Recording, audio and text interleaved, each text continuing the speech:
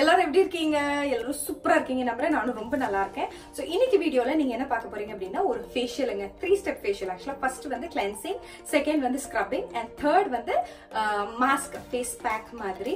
So இதுல நான் என்னெல்லாம் இன்கிரிடியன்ஸ் மெயினா யூஸ் பண்ணிருக்கேன் அப்படின்னு பாத்தீங்கன்னா ஆக்சுவலா கோல்டன் இன்கிரிடியன்ஸ் தான் சொல்லணும். ஃபர்ஸ்ட் ஒன் வந்து கேரட், செகண்ட் ஒன் வந்து பாதாம் அண்ட் தேர்ட் ஒன் வந்து பச்சைப்பால். இது மூணையும் யூஸ் பண்ணி பண்ணப்பட்ட இந்த ஃபேஷியல் பண்ணினால் எனக்கு கிடைச்ச ரிசல்ட் என்னன்னு பாத்தீங்கன்னா இன்ஸ்டன்டா brightening, instantly whitening and also சூப்பரான ஒரு ஸ்மூத் எஃபெக்ட் ஸ்கின்னுக்கு இருந்தது. அதுவே எனக்கு ரொம்ப ரொம்ப ரொம்ப ரொம்ப ரொம்ப இந்த ஃபேஷியல்ல ரொம்ப பிடிச்ச ஒரு விஷயம். செம்மையா ஸ்கின்ல எனக்கே நல்லா சேஞ்சஸ் தெரிஞ்சிச்சுங்க. அந்த ஸ்மூத்னஸ் வந்துச்சு ஸ்கின்க்கு. I feel very happy. So இது அதனால தான் வந்து இந்த ரெசிபி உங்க கூடயும் ஷேர் பண்ணணும் அப்படின்னு நினைச்சேன். நான் இது ஆல்மோஸ்ட் இப்போ 1 மந்த்தாக ட்ரை அவுட் பண்ணி எனக்கு நல்ல சூப்பராக இருந்தனால நான் உங்களுக்கு வந்துட்டு இந்த ரெசிபி ஷேர் பண்ணுறேன். உங்களுக்கு இந்த வீடியோ பிடிச்சிருந்துச்சுன்னா மறக்காம லைக் பண்ணுங்க, ஷேர் பண்ணுங்க, and also subscribe பண்ணிடுங்க. இன்னைக்கு கொஞ்சம் கூட டைம் வேஸ்ட் பண்ண வேணாம், ஸ்ட்ரைட்டா வீடியோக்குள்ள போகலாம்.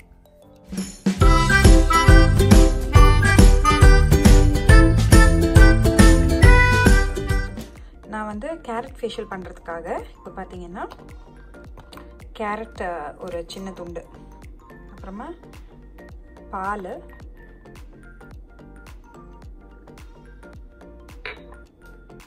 பார்த்தீங்கன்னா மஞ்சள் பொடி, இப்போ பார்த்தீங்கன்னா sweet orange essential oil add பண்ண போகிறேன். இதுலேருந்து ஒரு 2 ட்ராப்ஸு. எனக்கு இது பர்சனலாக இந்த ஆரோகேஷியாவோட ஸ்வீட் ஆரஞ்சு எசென்ஷியல் ஆயில் இப்போ ரொம்ப பிடிச்சிருக்கு. ஸோ அதனால் இப்போ குவைட் ஃபியூ டேஸாக நான் வந்துட்டு இதே தான் யூஸ் பண்ணிகிட்ருக்கேன். நீங்கள் வேணும்னா வேறு எதாவது பிராண்டாக இருந்தால் உங்களுக்கு ப்ரிஃபரபிள் ஆனது கூட நீங்கள் யூஸ் பண்ணிக்கலாம்.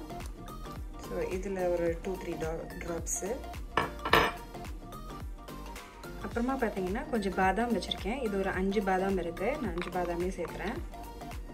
Filtered honey சேர்த்துறேன். எந்த ஹனியாக இருந்தாலும் பரவாயில்ல, உங்களுக்கு பிடிச்ச ஹனி சேர்த்திக்கோங்க. ரா அன்ஃபில்டரில் வந்துட்டு ப்ராசஸ் ஆகாதனால இதோட நிறைய நற்குணங்கள் அப்படியே இருக்கும். அதனால தான் நான் ரா ஹனி யூஸ் பண்ணுறேன். ஹனி வந்து ஒரு டீஸ்பூன் அளவு சேர்த்துக்கோங்க. இந்த மாதிரி கொரகொரன்னு அரைச்சதுக்கப்புறமா நான் ஒரு டேபிள் ஸ்பூன் அளவுக்கு பச்சை பயிறு சேர்த்துறேன். பார்த்தீங்கன்னா நான் வந்துட்டு கொஞ்சம் கூட பால் சேர்த்து நல்லா அரைச்சி எடுத்துக்கிட்டேன் அந்த மிக்சரை. இப்போ இதிலிருந்து ஒரு டீஸ்பூன் எடுத்துக்கோங்க. ஒரு ஸ்பூன் வச்சுக்கலாம். இந்த ஒரு ஸ்பூனில் ஒரு ஸ்பூன் எடுத்து ஒரு தனியாக ஒரு பிளேட்டில் போட்டுக்கோங்க. அது கூட நான் ஒரு ஸ்பூன் அளவுக்கு சுகர் ஆட் பண்ணுறேன். நல்லா மிக்ஸ் பண்ணி வச்சுக்கோங்க. நம்ம ஸ்க்ரப் ரெடி.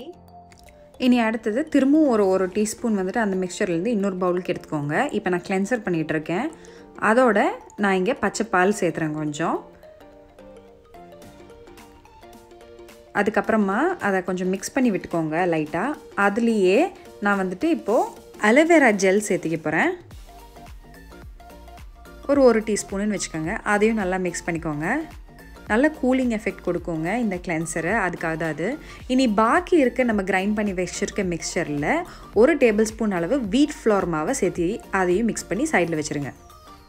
ஸோ ரெடிங்க, நம்மளோட கிளென்சர் ரெடியாக இருக்குது என்கிட்ட இப்போது.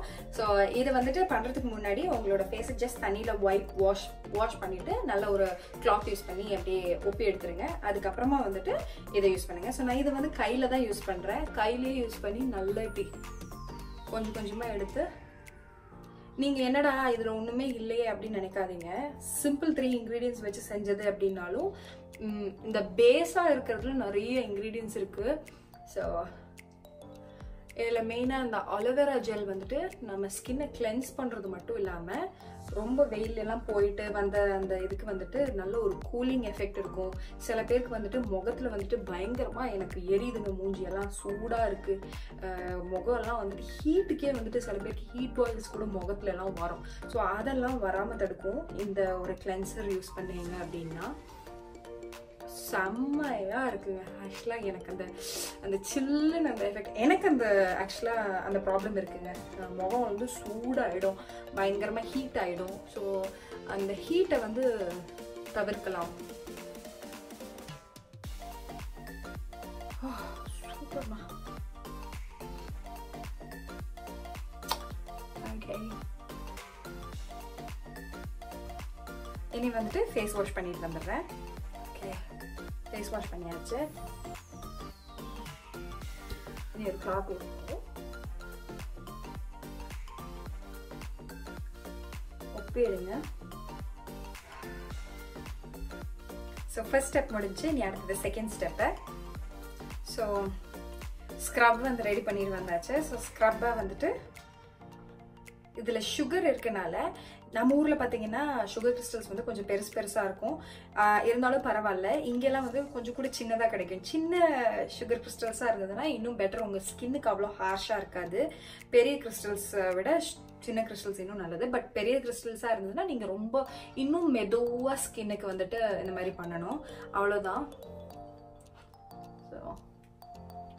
ஸோ ரொம்ப மெதுவாக இந்த மாதிரி வந்து ஸ்க்ரப் பண்ணி கொடுங்க.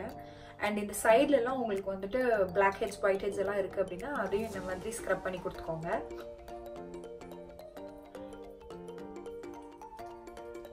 ஸ்லோவாக பண்ணுங்கள். ஸ்க்ரப்பிங் மட்டும் ரொம்ப ஹார்ஷாக ஸ்கின்னுக்கு பண்ணிட்டீங்க அப்படின்னா ஈஸியாக பிரேக் அவுட்ஸ் வந்துடும். அண்ட் அனதர் திங், ஸ்கின்ல வந்துட்டு ஆக்னி ப்ராப்ளம் இருக்குது அப்படிங்கிறவங்களா இருந்தது அப்படின்னா ஸ்க்ரப்பிங்கே ஸ்கிப் பண்ணிவிடுங்க. ஸ்க்ரப்பே பண்ணாதீங்க ஃபேஸை. இந்த ஸ்க்ரப்புன்றது இல்லை. ஸோ ஸ்க்ரப்பே யூஸ் பண்ணக்கூடாது ஃபேஸ்க்கு. ஆக்னி ப்ராப்ளம்ஸ் இருக்கவங்களா இருந்ததுன்னா, முகத்தில் பருக்கள் பிம்பிள்ஸ் எது இருந்தாலும் நீங்கள் வந்துட்டு do not scrub your face. அதே மாதிரி கிளென்சர் யூஸ் பண்ணும்போது ஆக்னி ஸ்கின் இருக்கவங்களா இருந்தால் ரொம்ப மைல்டாக தான் வந்துட்டு கிளென்ஸ் பண்ணணும். வச்சு தேய்ச்சிங்கன்னா என்ன ஆகும்னு பார்த்தீங்கன்னா ஆக்னி எல்லா இடத்துக்கும் ஸ்ப்ரெட் ஆயிரும். நிறைய பேர் அது தவறு பண்ணுறீங்க.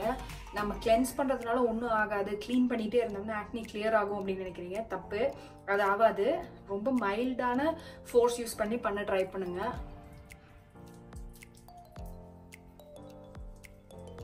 இந்த இன்க்ரீடியன்ஸும் உங்கள் லிப்ஸை கூட ஸ்க்ரப் பண்ணி கொடுத்துக்கலாம்.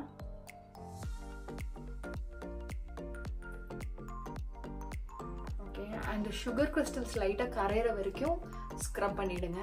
ஸோ என்னோடது வந்துட்டு சுகர் கிறிஸ்டல்ஸ் எல்லாம் கரைஞ்சிட்டு இது வந்துட்டு ஒரு நல்ல சில் வாட்டரில் ஃபேஸ் வாஷ் பண்ணிடுங்க.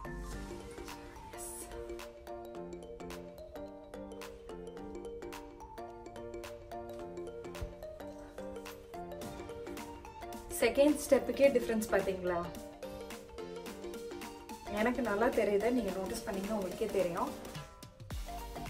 நீ அடுத்தது பார்த்தீங்கன்னா ஃபேஸ் பேக்கு. ஸோ இது வந்து கொஞ்சம் குறன்னு தாங்க இருக்கும்.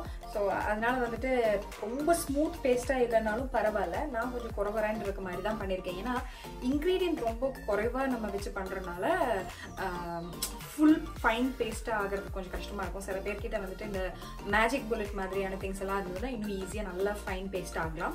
பட் என்கிட்ட மிக்ஸி தான் இருக்குது அப்படிங்கிறதுனால நான் அதில் பிளெண்ட் பண்ணி எடுத்தனால கொஞ்சம் குறன்னு தான் இருக்குது. ஸோ இருந்தாலும் நான் வந்துட்டு இப்படி தான் பண்ணிகிட்ருக்கேன். Still the results R the same. So I am fine. So திக்கான ஒரு பேஸ்ட் இது. ஸோ நான் வந்துட்டு